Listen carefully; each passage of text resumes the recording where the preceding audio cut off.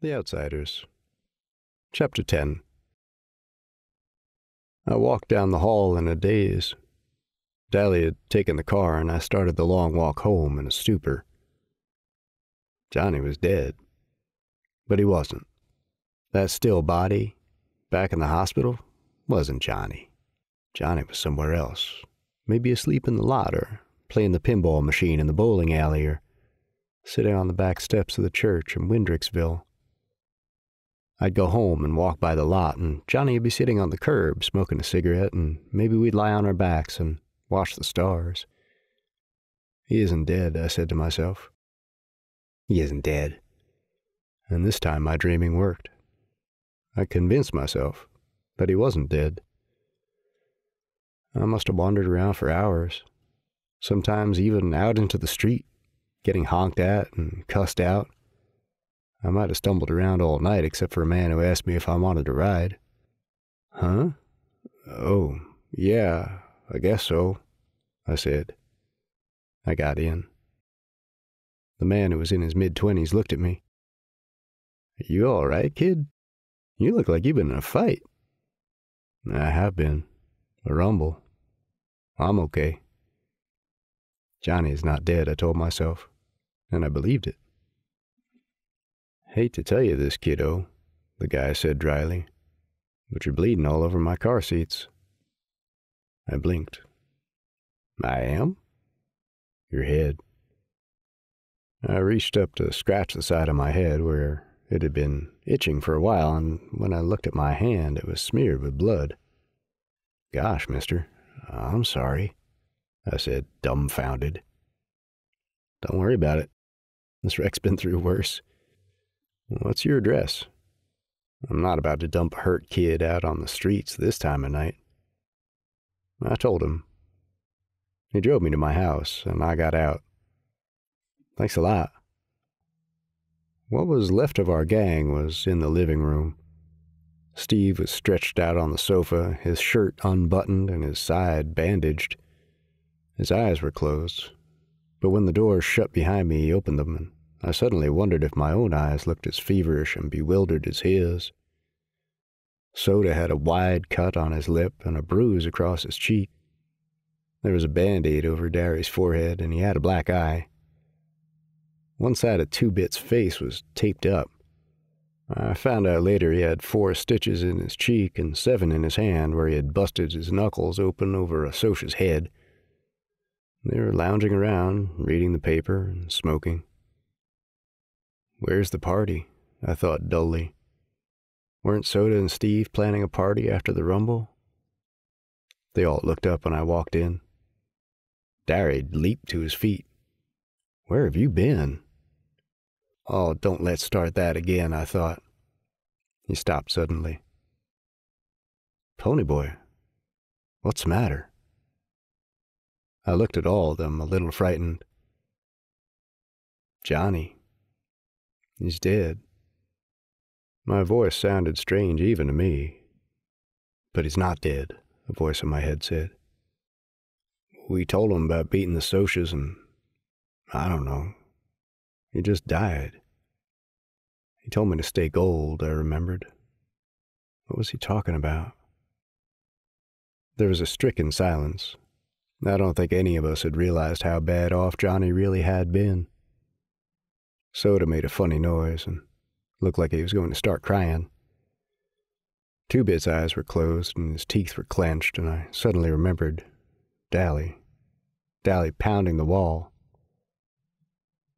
Dallas is gone, I said. He ran out like the devil was after him. He's going to blow up. He couldn't take it. How can I take it, I wondered. Dally is tougher than I am. Why can I take it when Dally can't? And then I knew. Johnny was the only thing Dally loved. And now Johnny was gone. So he finally broke. Two-Bit spoke everyone's feelings. So even Dally has a breaking point. I started shaking. Darry said something in a low voice to Soda. Ponyboy, Soda said softly like he was talking to an injured animal. You look sick. Sit down. I backed up, just like a frightened animal, shaking my head. I'm okay. I felt sick. I felt as if any minute I was going to fall flat on my face. But I shook my head. I don't want to sit down. Derry took a step toward me, but I backed away. Don't touch me, I said. My heart was pounding in slow thumps, throbbing at the side of my head, and I wondered if anyone else could hear it. Maybe that's why they're all looking at me, I thought. They can hear my heart beating. The phone rang, and after a moment's hesitation, Derry turned from me to it. He said, "Hello?" and then listened. He hung up quickly. It was Dally. He phoned from a booth. He's just robbed a grocery store, and the cops are after him. We gotta hide him. He'll be at the lot in a minute. We all left the house at a dead run, even Steve, and I wondered vaguely why no one was doing somersaults off the steps this time. Things were sliding in and out of focus, and it seemed funny to me that I couldn't run in a straight line. We reached the vacant lot just as Dally came in, running as hard as he could from the opposite direction. The wail of a siren grew louder, and then police cars pulled up across the street from the lot. Doors slammed as the policeman leaped out. Dally had reached the circle of light under the street lamp, and skidding to a halt, he turned and jerked a black object from his waistband. I remembered his voice. "I've been carrying a heater. It ain't loaded, but it sure does help a bluff." It was only yesterday that Dally had told Johnny and me that. But yesterday was years ago. A lifetime ago. Dally raised the gun, and I thought, "You blasted fool, they don't know you're only bluffing." And even as the policeman's gun spit fire into the night, I knew that was what Dally wanted. He was jerked half around by the impact of the bullets, then slowly crumpled, with a look of grim triumph on his face. He was dead before he hit the ground, but I knew that was what he wanted. Even as the lot echoed with the cracks of shots, even as I begged silently, "Please, not him, and Johnny both," I knew he would be dead, because Dally Winston wanted to be dead, and he always got what he wanted. Nobody would write editorials praising Dally. 2 friends of mine had died that night, one a hero, the other a hoodlum. But I remembered Dally pulling Johnny through the window of the burning church. Dally giving us his gun, although it could mean jail for him. Dally risking his life for us, trying to keep Johnny out of trouble. And now he was a dead juvenile delinquent, and there wouldn't be any editorials in his favor. Dally didn't die a hero. He died violent and young and desperate, just like we all knew he'd die someday. Just like Tim Shepard and Curly Shepard and the Brumley boys and the other guys we knew would die someday. But Johnny was right. He died gallant. Steve stumbled forward with a sob, but Soda caught him by the shoulders. "Easy, buddy, easy," I heard him say softly. "There's nothing we can do now." Nothing we can do. Not for Dally or Johnny or Tim Shepard or any of us. My stomach gave a violent start and turned into a hunk of ice. The world was spinning around me, and blobs of faces and visions of things past were dancing in the red mist that covered the lot, and swirled into a mass of colors, and I felt myself swaying on my feet. Someone cried, "Glory, look at the kid!" And the ground rushed up to meet me, very suddenly. When I woke up, it was light. It was awfully quiet. Too quiet. I mean, our house just isn't naturally quiet. The radio's usually going full blast, and the TV's turned up loud, and people are wrestling and knocking over lamps and tripping over the coffee table and yelling at each other. Something was wrong, but I couldn't quite figure it out. Something had happened. I couldn't remember what. I blinked at Soda bewilderedly. He was sitting on the edge of the bed watching me. "Soda?" My voice sounded weak and hoarse. "Is somebody sick?" "Yeah." His voice was oddly gentle. "Go back to sleep now." An idea was slowly dawning on me. Am I sick? He stroked my hair. Yeah, you're sick. Now be quiet. I had one more question. I was still kind of mixed up. Is Derry sorry I'm sick? I had a funny feeling that Derry was sad because I was sick. Everything seemed vague and hazy. Soda gave me a funny look. He was quiet for a moment. Yeah, he's sorry you're sick. Now please shut up, will you, honey? Go back to sleep. I closed my eyes. I was awful tired. When I woke up next, it was daylight, and I was hot under all the blankets on me. I was thirsty and hungry, but my stomach was so uneasy I knew I wouldn't be able to hold anything down. Derry had pulled the armchair into the bedroom and was asleep in it. He should be at work, I thought. Why is he asleep in the armchair? Hey, Derry, I said softly, shaking his knee. Hey, Derry, wake up. He opened his eyes. Pony boy, you okay? Yeah, I said. I think so. Something had happened, but I still couldn't remember it, although I was thinking a lot clearer than I was the last time I'd waked up. He sighed in relief and pushed my hair back. Gosh, kid, you had us scared to death. What was the matter with me? He shook his head. I told you were in no condition for a rumble. Exhaustion, shock, minor concussion. Two-Bit came blubbering over here with some tale about how you were running a fever before the rumble and how it was all his fault. You were sick. He was pretty torn up that night, Derry said. He was quiet for a minute. We all were. And then I remembered. Dallas and Johnny were dead. Don't think of them, I thought.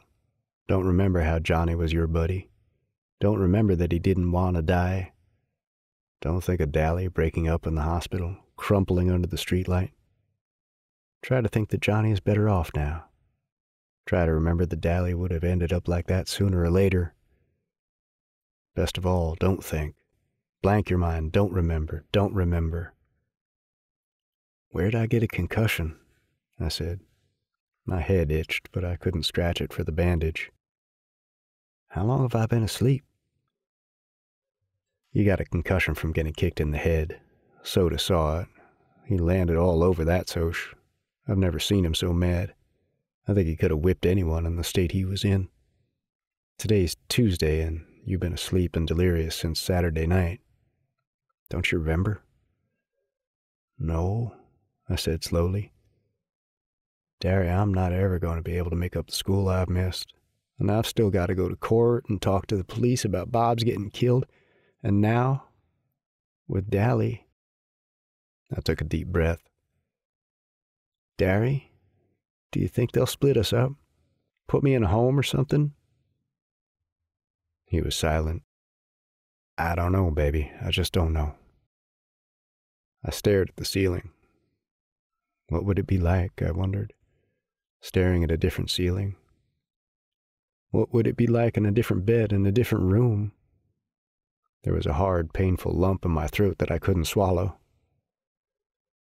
Don't you even remember being in the hospital? Derry asked.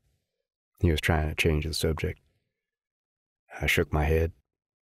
I don't remember. You kept asking for me and Soda. Sometimes for Mom and Dad too, but mostly for Soda. Something in his tone of voice made me look at him. Mostly for Soda. Did I ask for Derry at all, or was he just saying that? Derry? I didn't know quite what I wanted to say, but I had a sick feeling that maybe I hadn't called for him while I was delirious. Maybe I had only wanted Soda Pop to be with me. What all had I said while I was sick? I couldn't remember. I didn't want to remember. Johnny left you his copy of Gone with the Wind. Told the nurse he wanted you to have it. I looked at the paperback lying on the table. I didn't want to finish it. I'd never get past the part where the Southern gentlemen go riding into sure death because they are gallant. Southern gentlemen with big black eyes and blue jeans and T-shirts. Southern gentlemen crumpling under streetlights. Don't remember. Don't try to decide which one died gallant. Don't remember. Where's Soda? I asked, and then I could have kicked myself. Why can't you talk to Derry, you idiot? I said to myself. Why do you feel uncomfortable talking to Derry? Asleep, I hope. I thought he was going to go to sleep shaving this morning and cut his throat. I had to push him to bed, but he was out like a light in a second. Derry's hopes that Soda was asleep were immediately ruined because he came running in clad only in a pair of blue jeans. Hey, pony boy! He yelped and leaped for me, but Derry caught him. No rough stuff, little buddy. So Soda had to content himself with bouncing up and down on the bed and pounding on my shoulder. Gosh, but you were sick. You feel okay now? No, I'm okay, just a little hungry. I should think you would be, Derry said. You wouldn't eat anything most of the time you were sick. How'd you like some mushroom soup? I suddenly realized just how empty I was. Man, I'd like that just fine. I'll go make some. Soda Pop, take it easy with him, okay? Soda looked back at him indignantly. You think I was going to challenge him to a track meet or something right off the bat? Oh no, I groaned. Track meet. I guess this just about puts me out of every race. I won't be back in condition for the meets. And the coach was counting on me. Golly, there's always next year, Soda said.